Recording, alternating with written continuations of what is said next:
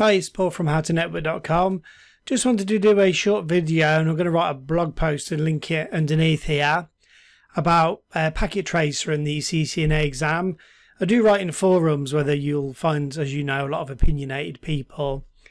Let's bear in mind what we're trying to do when you pass the CCNA, which is to become a network engineer, probably support Cisco switches and routers, install them, do all your troubleshooting and configurations.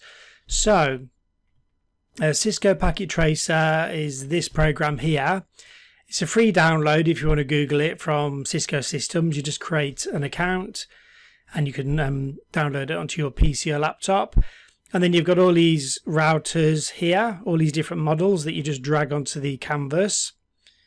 And you've got end devices, laptops, servers, tablets, wireless stuff, any connection types, so fiber, console cables, crossover cables, that kind of thing. A load of Internet of Things devices that you can control remotely.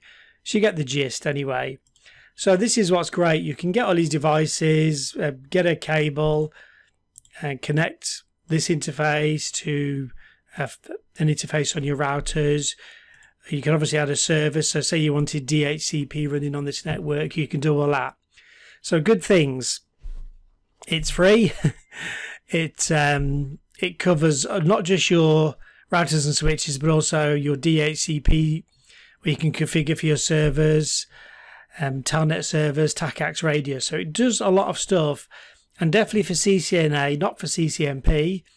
It doesn't do enough for that in terms of protocol support. So it's a great tool for your CCNA, but nothing's perfect. And bear in mind, as I said, you're looking to become a network engineer, and this is a simulation of what a network does, not actually what a network does. So if I go into my router here, you're not configuring an actual router, and a programmer's coded any command. So if the programmer hasn't coded this command on here, it won't work. Whereas with a live router here, this is the entire Cisco IOS. So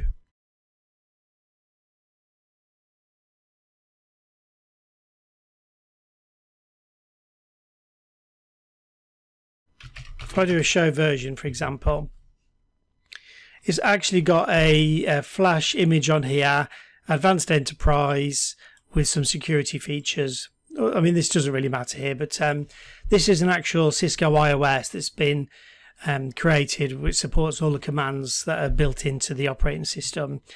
Why does that matter to you? Well, say you're going through the syllabus, you read all the theory, and you think, oh yeah, okay, first hop redundancy protocols. So I want to configure HSRP, VRRP, and GLBP. So if I go onto my, go to my router, sorry. I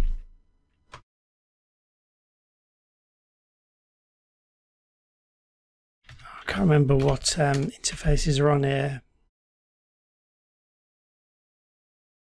So VRRP group number 1.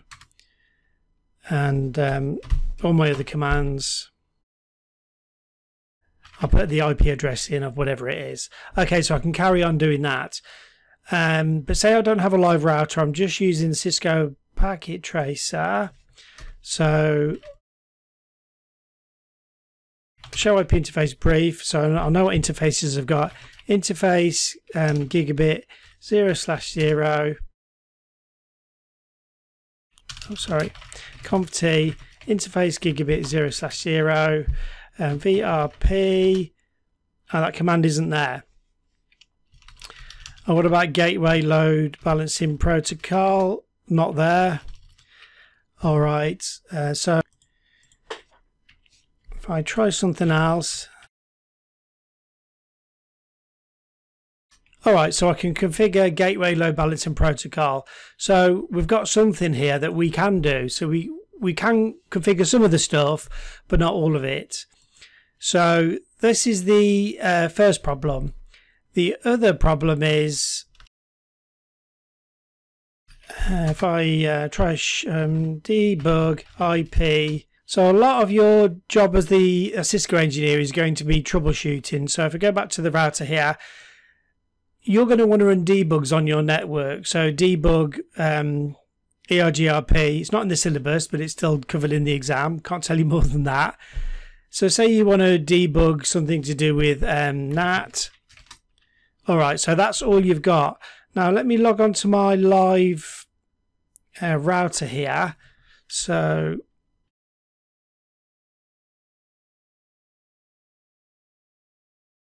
debug IP NAT. So this gives me a lot more information. Yeah, debug IP NAT. So I can add an access list. So you'll do this when you want to reduce the amount of debug traffic hitting your interface here, and it won't crash your router. IPsec, your port numbers, a whole bunch of stuff here. So you've got quite a granular way of digging into troubleshooting, and this is one of your key skills as a Cisco engineer. So that's the other problem. The other problem is before you kind of get to the troubleshooting, well, it's halfway there because you want to verify what you're doing. So show IP, let me choose something, interface. All right, so I've got a little bit here. I'll do a show IP NAT. I'll choose NAT again. So show IP NAT translations and statistics.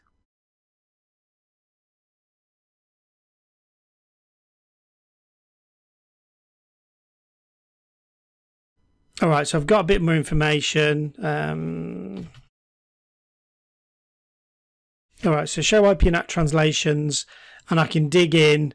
Verbose was the one we used most at Cisco TAC, but you can, if you're debugging TCP, UDP, that kind of thing. So if I go back to the router, show IP NAT translations, that's it, that's all I've got. And again, it might sound like I've been picky, but just remember what the end goal is again. You want to kind of learn to configure NAT, then you want to do your show commands to make sure you've got it all right, and try all the different subcommands, and then you want to debug to see what's happening. Then you want to break it and see if you can fix it. And the way you'll spot what's broken is with the debug and the show commands. So these are the two or three things. Doesn't support all of the things that are listed in the CCNA syllabus. Doesn't give you your debugs, or not enough, I don't think. Your show commands are a little bit limited. Now, this isn't knocking Packet Tracer. It's a great tool. I've used it. I've done lots of labs for my students with it. For CCNP, as I've said, if that's your goal at the end, or CCIE, nowhere near enough. And I think there's a few commands it doesn't actually support for some reason. Yeah, sorry, I just had to check. So show MAC address table. This is an important one as well when you're debugging your Mac stuff. Show MAC address table static. So this was a static entry put in by you as the network administrator. But obviously the MAC address table has a dynamic, generally learns through a dynamic system. So if I go over to my router, show MAC address table, and I want to dig into the dynamic output, the aging times, a particular address, as I said, the dynamic, a particular interface as well, if you think the problem's on one part of your network or one interface, or a VLAN, if you've got a lot of outputs that you want to look at. This lets you quickly dig into what the problem is. So it's another limit. And the thing is, in the exam, they're going to ask you questions maybe about the show MAC address table command. They might ask you what the options are, or they might say what command would you put in. So I don't know if the other devices are turned on. No. So they might ask you what's going to show, or how do you dig into the dynamic. And without having done this, you might have a bit of a problem. One last thing. So show run. if I do show run here, this is what the network engineers tend to do. If you think the problem's on an access list on your particular interface, you can type show run interface and then whatever the interface name is. So I haven't put a config on here yet, but say I had an access list, an IP address. Otherwise, what you have to do is show run and go, keep hitting the space bar. No, not there yet. Oh, I found the bit I want yet. And or it could be further down here if I've got my VTY lines. So on my packet tracer, show run, yeah, I can use some piping if I want, but that's it. So I just want you to bear in mind that packet tracer is a great tool. I recommend you spend some time using some Cisco routers and switches. Now you can use GNS3. That doesn't really do a lot of your switching that you need for your layer 2 stuff.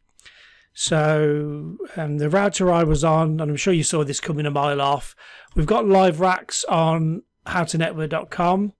There's a link underneath. What I do is I recommend you spend 80% of your time on packet tracer, just because it's quick and easier and it's fired up.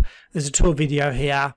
And then there's an entire live network of routers connected to switches, which are connected to other switches, where you can do all of your labs, test all, pretty much. Well, it does cover every command for the CCNA, and this is actually set up for CCNP. So if you want, you can just use 2 of these routers or 1 router and 1 switch. So there's a link in the description underneath also.